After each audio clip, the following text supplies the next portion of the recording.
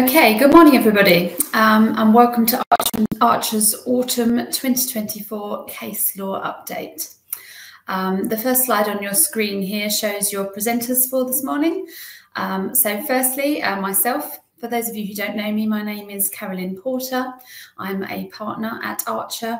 I specialise predominantly in construction disputes, but I also do some ad hoc advice to varying clients throughout the lifetime of projects. With me today, I have Lucy Day. Good morning. Lucy is an associate within our team, and Lucy works across both our contentious and non-contentious departments. And also Amelia Formoy. Good morning.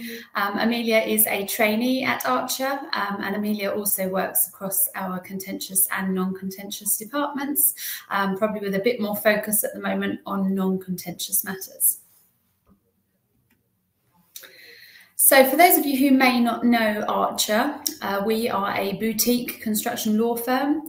We were founded in 2021 and we specialise in all things construction. So we deal with complex disputes that are resolved either through litigation or adjudication.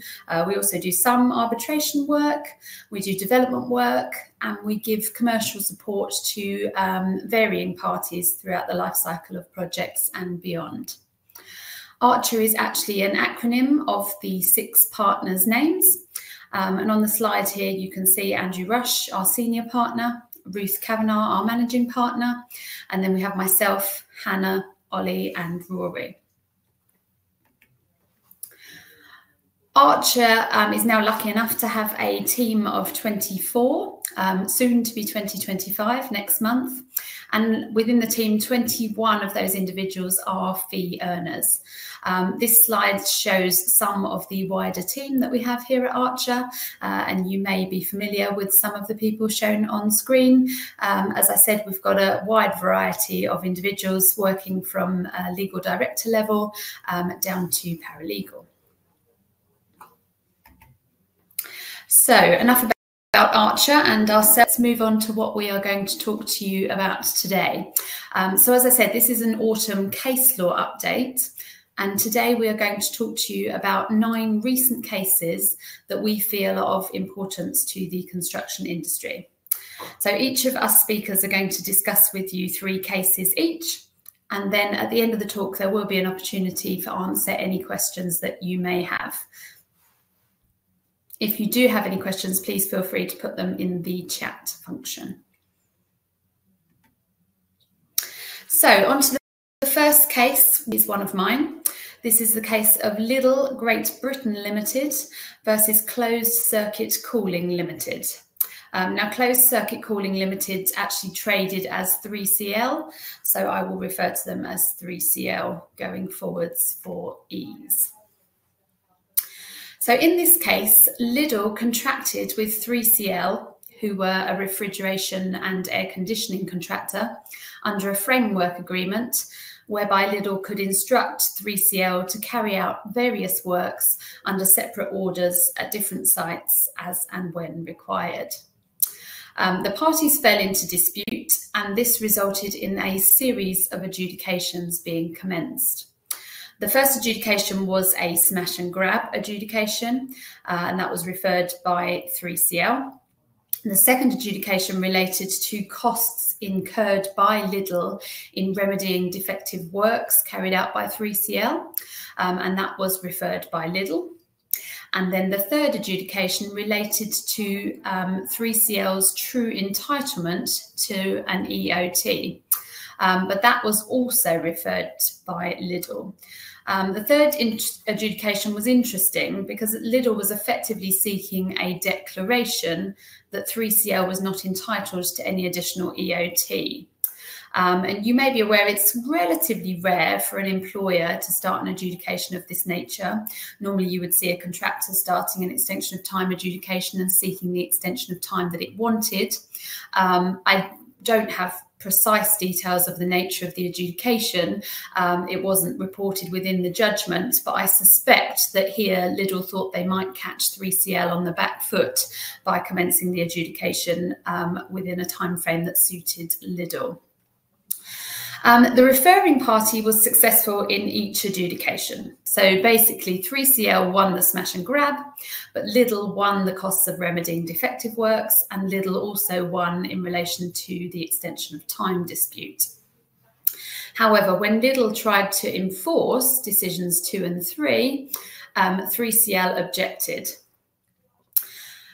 The reason that 3CL objected was that when the second and third adjudications were commenced, the sum due to 3CL under the first adjudication, so the sum due under the smash and grab, had not been paid. And therefore 3CL argued that the second and third decisions lacked jurisdiction, and they relied on the Grove principle. So for those of you who may not be familiar with the Grove principle, the court held in the case of Grove against S&T that a paying party which is subject to a smash and grab adjudication must pay the notified sum before it can commence what is referred to as a true value adjudication.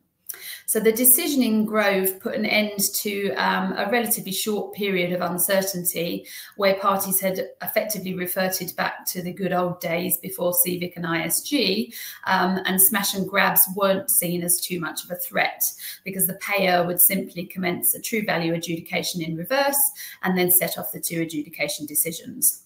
And Grove put a stop to that and confirmed that no, a smash and grab decision has to be paid before a party can commence a true value adjudication in reverse. So applying Grove to this case, 3CL said that Lidl could not commence any adjudication until it had paid the sum due to 3CL under the smash and grab. And so the adjudicator did not have jurisdiction to decide the second or third adjudications. In the alternative, 3CL said that Grove meant that no adjudication could be commenced if it sought to undermine the payment obligations in the smash and grab. Lidl said Grove only prohibited a true value adjudication in respect of the same payment cycle as the notified sum adjudication, and therefore Grove didn't apply to prevent the second and third adjudication decisions from being enforced. Now, somewhat unsurprisingly, the court held that there is no general bar to adjudication, even if a previous smash and grab has not been paid. Now, I say this is unsurprising because Grove itself received some criticism for being potentially contrary to Parliament's intention that a party should have a right to adjudicate at any time. It was clearly, therefore, in the court's interests in this case not to let Grove grow legs. The court held, therefore, that Grove only applies to subsequent adjudications which cover claims which could have been the subject of a pay less notice against the notified sum that was the subject of the smash and grab. So basically, if any subsequent claim could have been raised in defence of the notified sum by way of a pay less notice, it was covered by Grove, and that adjudication could not proceed until the smash and grab had been paid. Now, in practice, the outcome of this is a little bit messy. In Lidl and 3CL, the court managed to sever the adjudicator's decision in relation to the costs of remedying defective works, and the court found that some of those costs could have been raised in a pay less notice and therefore was covered by the Grove principle, but some of those costs had arisen after that payment cycle and therefore were capable of being referred to adjudication. And so the court severed that decision and part of the monies were found to be due. In relation to the extension of time decision, the court effectively said it would be possible in theory to sever that also, so that the court could only enforce parts of the extension of time decision that didn't relate to the relevant payment cycle period. However, the court found in practice that was too difficult and therefore the decision was found to be unenforceable. Now, moving forward, this case is a real warning to anyone wanting to refer any dispute to adjudication if a smash and grab has not been paid. I think in practice, advice is always going to be that a smash and grab has to be paid before a subsequent adjudication is commenced, unless that subsequent adjudication is something entirely separate to the subject of that smash and grab. So the lessons in this to be learnt, as always, give notices. Don't get in your position where you are on the wrong side of a smash and grab in the first place. So I'll now pass over to Lucy for her first case. Morning, everyone. The first case that I am going to take a look at is Wordsworth Construction Management Limited versus Innovos Limited, who are trading as health spaces. And Archor actually acted for Innovos in this matter. This case looks at what happens when two applications for enforcement of adjudication decisions that arise under the same contract go before the TCC. So Wordsworth Construction Management Limited were obviously a construction manager and Innovos was the contractor. Both brought separate adjudications under the same contract. In the first, Innovos was ordered to pay just over $170,000 to Wordsworth. In the second, Wordsworth was ordered to pay Innovos just under $198,000. Each party then sought to have their decisions enforced, and they argued that the other decision should be unenforceable. This was because, on the face of it, the decision in each adjudication contradicted the reasoning given in the other. When looking at this, the judge noted that if the second adjudication decision is a decision on matters which are the same or substantially the same as those decided by the adjudication number 1 decision, then the later decision is unenforceable. Although the judge considered that the adjudicator in the first adjudication had in fact made an error of law by dismissing Innovos's counterclaims on the basis that Innovos had repudiated the contract, it didn't go far enough to be considered a breach of natural justice. The judge considered that adjudication number 1 was therefore enforceable. The second adjudication dealt with the same counterclaim as the one that was dismissed in the first. The adjudicator in the second adjudication decided that he still had jurisdiction to deal with those issues raised in the second.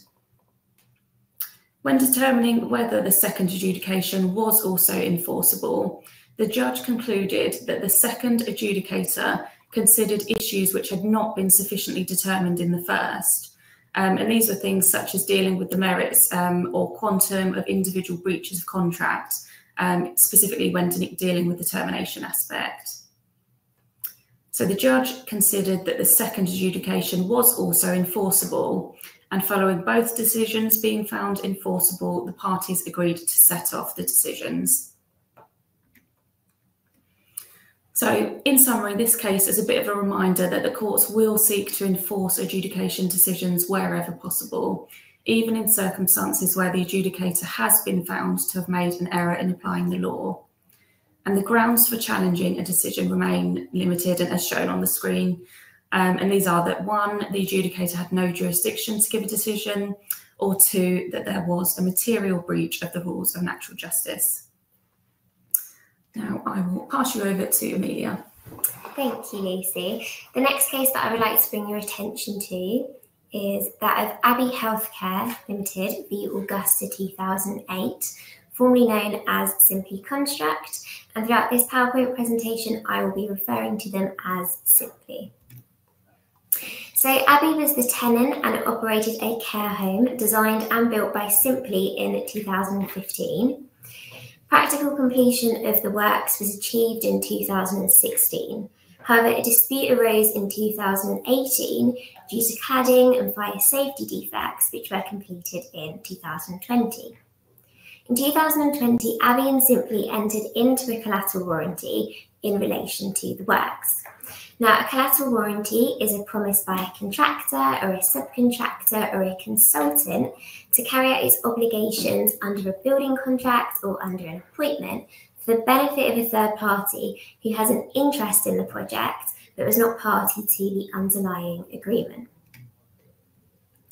So Simply warranted to Abbey that it has performed and will continue to perform its obligations under the building contract.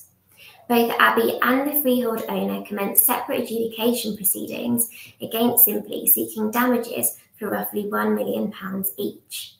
Now, the key issue in this case was whether a collateral warranty could be constituted as a construction contract under the Housing Grants Construction and Regeneration Act 1996, commonly known as the Construction Act. Now, to constitute as a construction contract, Section 104 of the Construction Act is to be applied, and this states that a construction contract is an agreement for the carrying out of construction operations. Now, depending on whether a collateral warranty would be categorised as a construction contract, impacts whether the party has an automatic right to adjudicate. If the warranty would be classed as a construction contract, then the statutory provisions of the Act would apply, and the adjudicator's award would likely be enforced against Simply. If not, then the adjudicator would not have jurisdiction, and the award against Simply would not be able to be enforced. So this case started in the TCC and finally ended up in the Supreme Court. And in the TCC, it was found that a collateral warranty did not constitute as a construction contract, as it did not fall into the definition set out in the Act. And the TCC found that a collateral warranty was not a construction contract because the nature of the obligation only warranted the work which was already completed, opposed to any future works. The collateral warranty was issued after practical completion, which indicated that it was not a contract to perform construction work. And finally, it was deemed that the purpose of a warranty was to provide assurance about the completed works rather than the future construction operations. In the Court of Appeal, the majority decided that a collateral warranty was a construction contract. However, this depended on what was being warranted, and this followed the judgment in Parkwood, which made clear that if the wording warranted was to positively carry out construction operations, the warranty would likely be a construction contract. But if they warranted to a previous state of affairs, then it would not be classed as a construction contract. And finally, in the Supreme Court, it was confirmed that a collateral warranty was not a construction contract. So the key point to take away here is that the promise under the warranty was a derivative promise. Simply were promising to Abbey what it had already promised to the employer under the building contract. So the collateral warranty did not give rise to separate and distinct undertakings for the carrying out of construction operations. So in conclusion, most collateral warranties will not be considered to be a construction contract, provided that what is being warranted goes no further than the obligations under the building contract. And it's important to note that should a beneficiary under a warranty wish to benefit from the statutory adjudication provisions, then this should be expressly stated as a contractual right. I'll now pass over to Carolyn. Thanks, Amelia. So the second case I'm going to talk to you about is the case of Bellway Homes Limited against Sergo Construction. Now this case touches on the well-known rule that only one dispute can be referred to adjudication, and the courts looked at that rule in light of payment adjudications. So Sergo actually appointed a company called Roundel Manufacturing Limited to supply and fit kitchens in a residential development. In December 2019, Roundel applied for payment under its contract. No payment or pay less notice was issued, and so Roundel proceeded to adjudication. Now, the key document in an adjudication is the notice of adjudication, because that is the document that defines the dispute and therefore the adjudicator's jurisdiction. For a simple smash and grab, notices often make clear that payment of the notified sum is being sought and the adjudicator does not have jurisdiction to value the works. In this case, however, Roundel did not commence a simple smash and grab. Rather, Roundel's notice of adjudication sought a decision on a smash and grab basis, or failing that, if Roundel lost the smash and grab, Roundel asked the adjudicator to decide on a true value basis the sum that may be due to Roundel. And the adjudicator held the smash and grab failed, but on a true valuation, Roundel was due to be paid £146,000. Roundel then assigned its rights to those sums awarded to it to Bellway. Sergo didn't pay, and therefore Bellway started enforcement proceedings, and Sergo resisted the enforcement. Sergo resisted enforcement on the grounds that 2 disputes had been referred to adjudication. Now, you will likely be familiar with the scheme, but just to recap, paragraph 1.1 of part 1 of the scheme confirms that only 1 dispute can be referred to adjudication at any one time. Now, Sergo said that by Roundel openly referring a smash and grab or a true value adjudication in the alternative, only if that smash and grab failed, Roundel had referred 2 disputes. Sergo therefore argued that the decision was unenforceable. The court, however, held that only 1 dispute had been referred. The dispute referred was Roundel's right to payment under an application. And the court held this because the notice of adjudication simply allowed the dispute to be determined in more than one way. So the court found the dispute was the right to be paid. That could be determined by a smash and grab or by a true valuation. There was a clear link between the smash and grab and the true valuation because both related to the sum due under an application. And the court held that the courts shouldn't be too legalistic when determining what is a single dispute, and dispute should be determined broadly. Now, the courts have regularly taken the approach that 1 dispute can be interpreted quite widely, and so this judgment was no real surprise to the industry. I think it will, however, give some comfort to practitioners to definitively know that this approach is acceptable. We certainly have seen this approach be taken in adjudications previously, but there's been no judicial authority as to whether or not such approach was acceptable.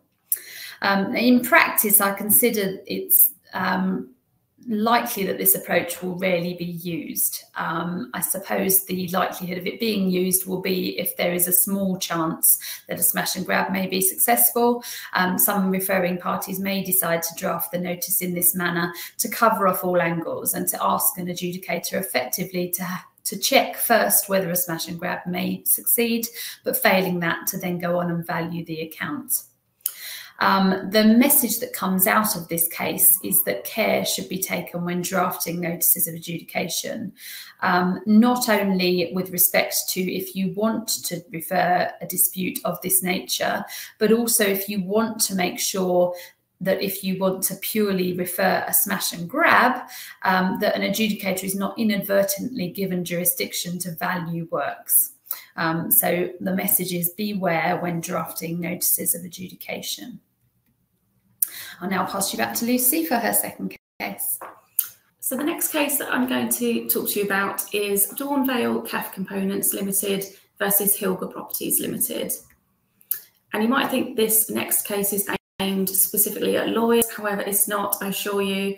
If you've been involved in any settlement negotiations that might have resulted in a settlement agreement or a Tomlin order, then this case will be of interest to you.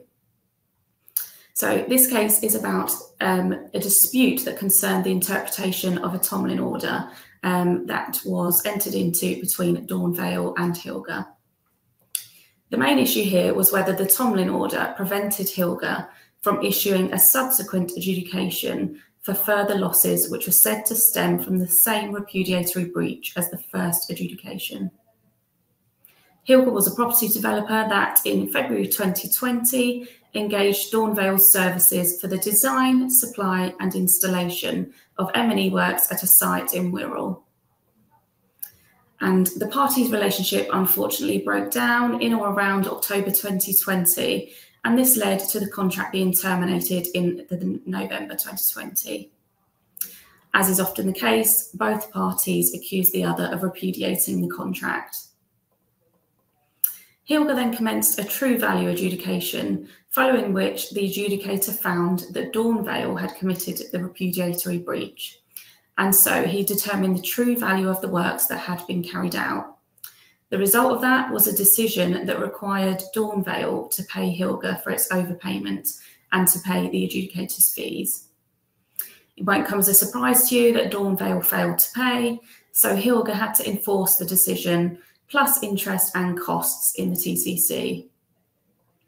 In August of 2021, the enforcement proceedings were then settled by way of a Tomlin order, which was on the following terms.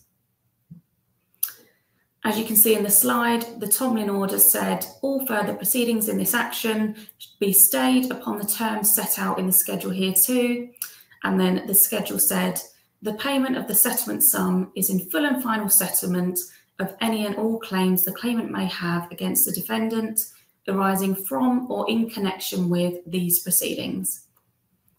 Hilger then sought to recover further losses arising from the same repudiatory breach of contract, and this was by way of a letter of claim in August 2023. And the letter of claim threatened to refer the new claim to adjudication again. The new claim was for consequential losses that arose from Dornvale's repudiatory breach.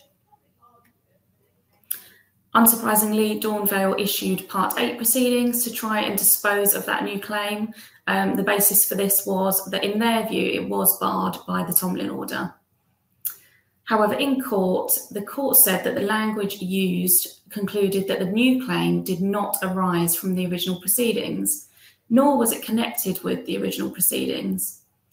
The court said that if the parties had intended to settle all potentially future-related claims, the Tomlin order should have used language such as claims arising from the contract or the dispute, rather than the proceedings. The court said that the purpose of paragraph 4 in the schedule was to prevent Hilger from re-arguing the true valuation of Dornvale's works. Hilger remained entitled to refer the new claim to adjudication. So in summary, this should be a reminder to us all, especially those of us who are involved in settlement negotiations, that we need to be using precise language in any settlement agreements, especially if it is your intention to prevent any future claims whatsoever. I'll now pass you back to Amelia. The next case that we are to review is Tata Consultancy Services Limited, v Disclosure and Borrowing Service. So this case is a key case for parties that seek to recover either compensation for delays or delay damages and the rules concerning condition precedents. So in this case, Mr. Justice Constable stressed the importance and the overriding principle that whilst every contract must be construed according to its own terms, there are some relevant factors the court will take into account. So some key points that the court will consider. The language of the obligation is necessary but not sufficient. For example, the word shall shows an express intention, although this is not necessary. Additionally, the absence of the phrase condition precedent does not mean that there is not one within the contract. Further, the absence of any language which expresses a clear intention is a significant indicator that the parties did not intend the clause to operate as a condition precedent.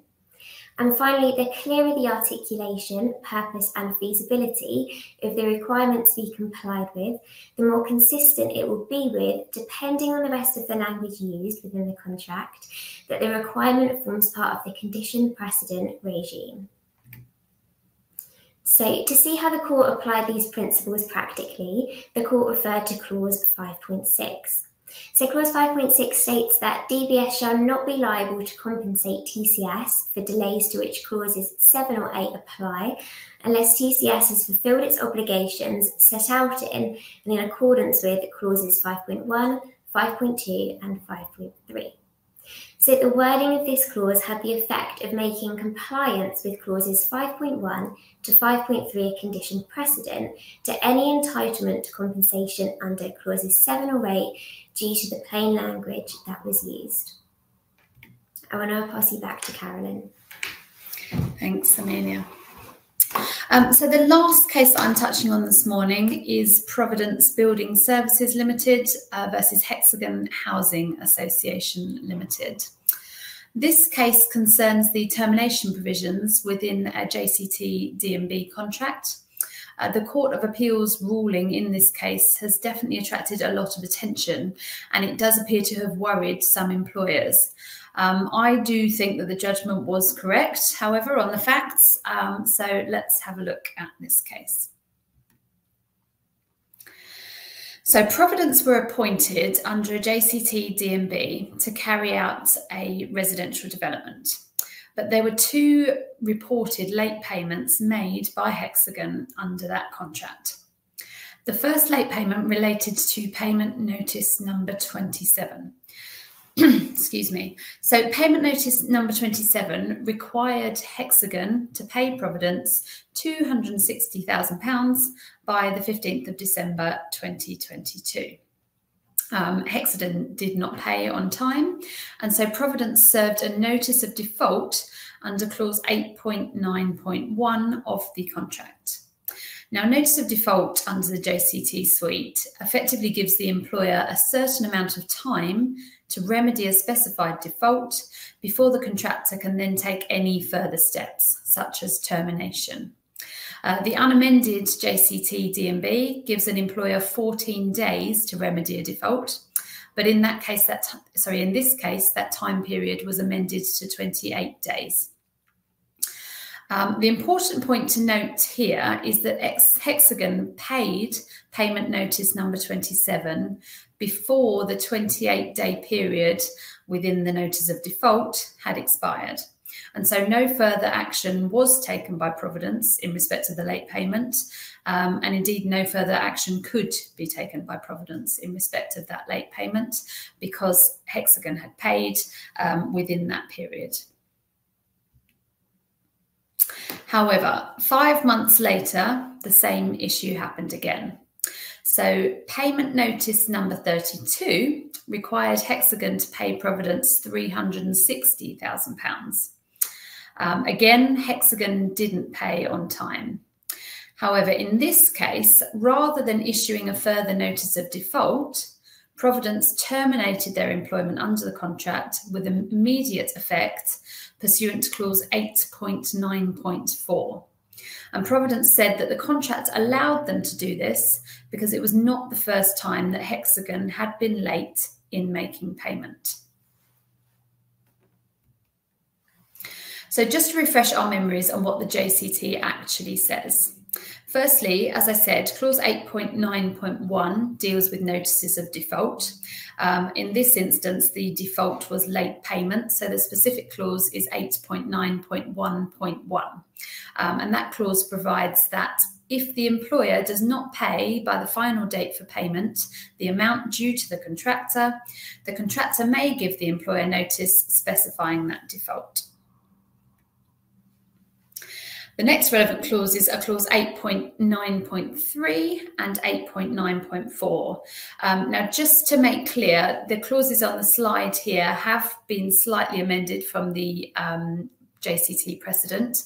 However, the amendments are minimal. I have shown the amendments in pink on this slide, and you can see the only amendment is the actual time period. So as I said, the standard JCT wording states 14 days, but the parties in this instance had agreed to extend that time period to 28 days. But otherwise, the clauses are exactly the same as the standard wording in the JCT.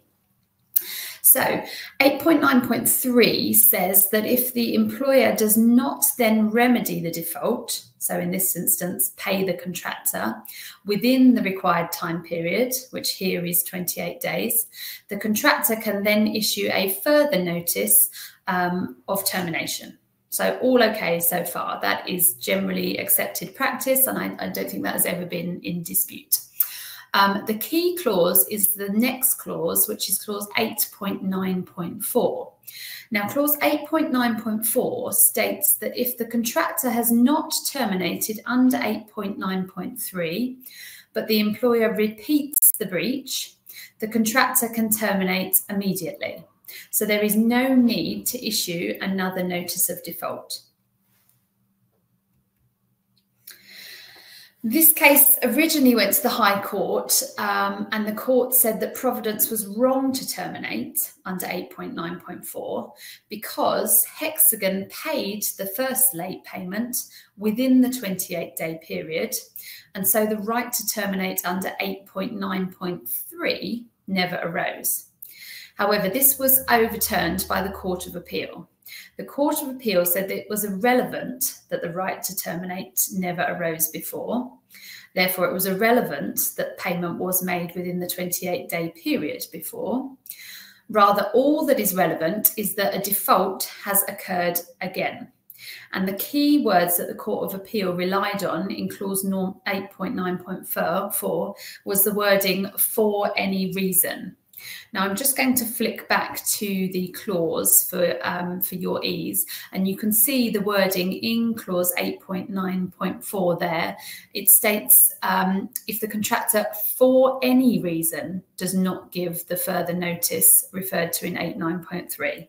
And therefore, the Court of Appeal held that it is irrelevant that the contractor in this instance couldn't issue termination notice under 8.9.3 because that right never arose because the employer paid within the 28-day period.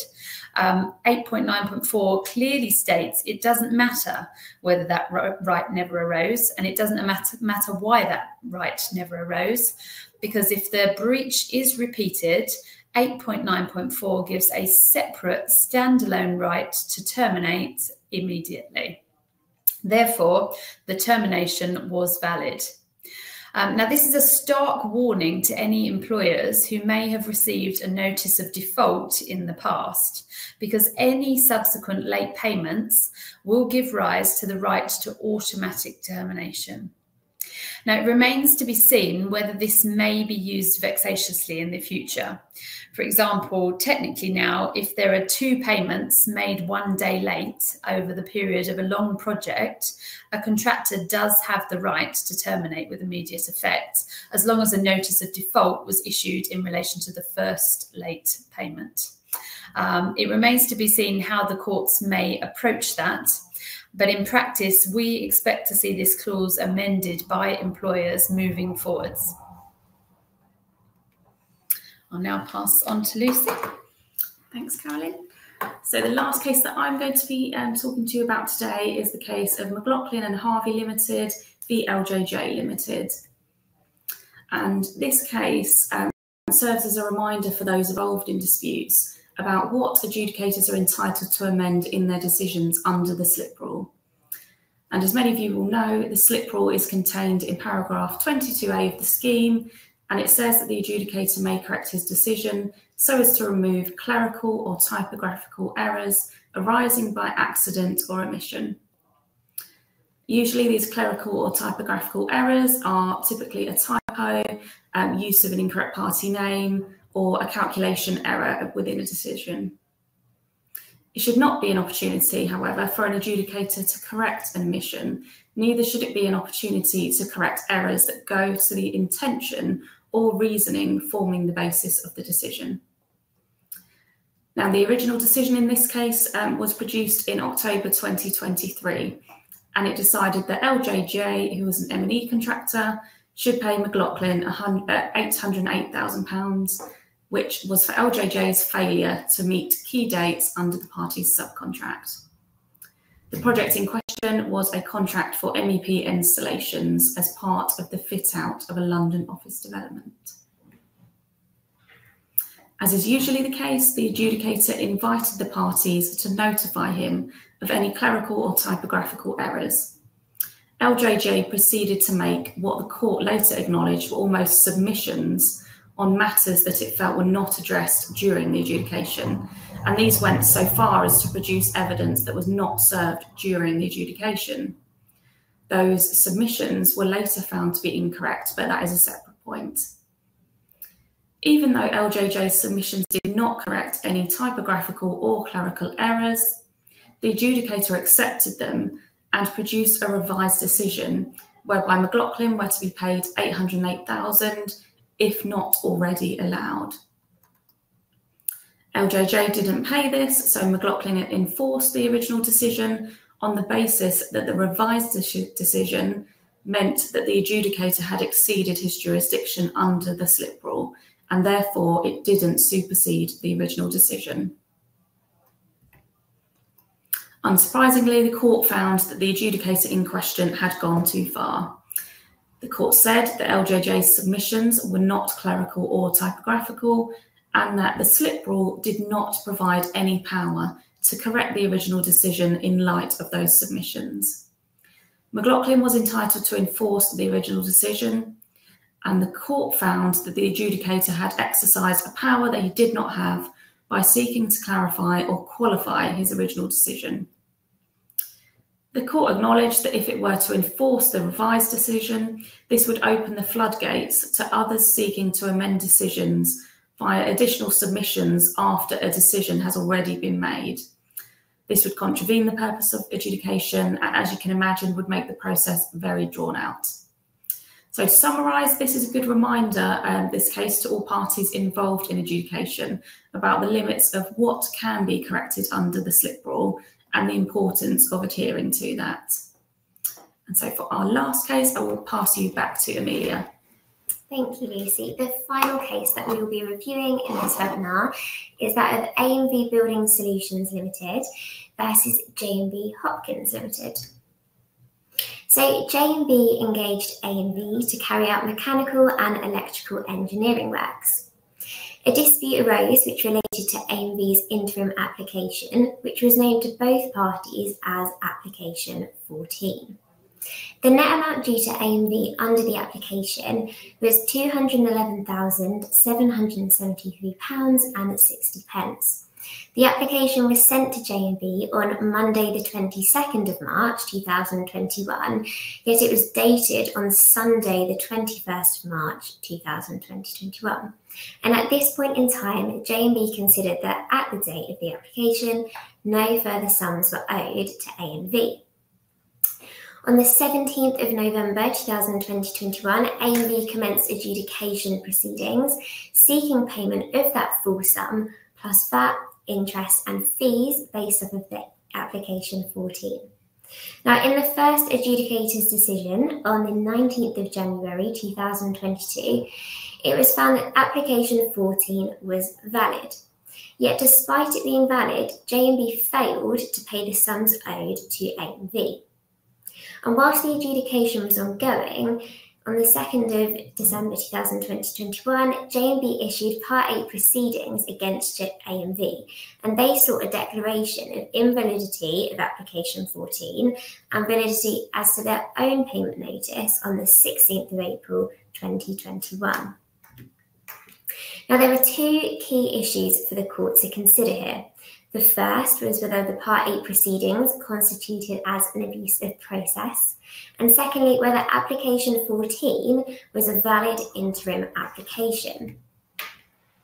So the key point to take away here is that general and bespoke clauses. With reference to this, the court considered that where there are contradicting general and specific provisions in a contract, the bespoke and specific clauses should be given more weight and more significance than general clauses. And the terms set out in Appendix 6 were bespoke clauses, and following this method of payment application, provided that this was followed, in which case it was, the application was in accordance with this and therefore it was valid. The valuation date was the 31st of March 2021, and in accordance with Appendix 6 of the contract, the interim application had to be made no later than 7 days prior, that being the 24th of March, to be valid, and in this case it was. In relation to the Part 8 proceedings, the court deemed that the Part 8 application was valid and was not an abusive process to avoid paying. However, considering that J&B failed to pay the sums owed to A&V in the first adjudication and yet proceeded to make that Part 8 application, it goes against the general principle that all parties to a construction contract must follow, and that is the pay now and argue later approach. They were therefore in breach of contract. So a key point here to take away is that contractors should be aware that where there are specific payment schedules in a contract, these prevail over the general payment schedules. Thanks, Amelia. So that is the end of the 9 cases that we wanted to talk to you about this morning. We have had a couple of questions come in, which I shall run through now. And if anybody else has any additional questions and we've got some time at the end, please do put them in the chat function and we can look at them either now or subsequently after this webinar, and we can get back to you in due course. So the first question that we have had is, does the Providence Hexagon right to termination only arise in a D&B contract? So that's a relatively straightforward one to answer. The answer is no, in brief. The right applies across the entire JCT suite, and it also applies in the new 2024 suite. Clause 8.9 hasn't been amended in the new 2024 suite, and so it is a right that is here to stay. The next question that we've had is, could a contractor suspend instead of terminating if more than one payment was late? Now, that's a good question, actually. It's important to note, first off, that the two rights are entirely separate. So a contractor can suspend on giving 7 days notice if a payment is late. And a contractor can suspend multiple times throughout the course of a project if multiple payments are late. Now, the right to issue notices of default and potentially termination notices is entirely separate to this. So it can be used in addition to suspension rights or instead of. So a contractor may want to issue a notice of default at the same time as suspending, or a contractor may simply want to just suspend and see potentially how things go. The right to termination under 8.9.4 only arises, though, if a notice of default has been issued in respect of a previous late payment. So that's just the key point to bear in mind, that you can't terminate under 8.9.4 unless you have previously issued a notice of default in relation to a previous late payment. And suspension runs alongside that. The final question I think that we've got at the moment is, how can you prevent an adjudicator considering a true value if you just want to commence a smash and grab? So the key to this is the wording that you insert into the notice of adjudication. So what we tend to do is that we expressly ask the adjudicator to determine that a notified sum is due. And it's important not to give the adjudicator jurisdiction to find that any other sum is due. We also tend to expressly state that the adjudicator does not have jurisdiction to go on and value the works. Obviously, if the parties now want to, well, if the referring party now wants to, it is open to referring party to refer that dispute in the alternatives to give an adjudicator the opportunity to determine it both ways. But if not, I think the key, as I said, is to make it clear that it's the notified sum that is due or nothing, and to make clear to the adjudicator at the outset that he or she does not have jurisdiction to value the works. So we don't appear to have any further questions in the chat function. So thank you very much for joining us today. If you do have any queries arising from today, or any queries in relation to anything else construction related that you think we may be able to assist you with, please do feel free to reach out. All of our contact details are on the website, as are all of the details of the wider team. So thank you very much for joining us, and I hope to speak to you soon. Thanks, everyone. Have a good day. Thank you. Bye.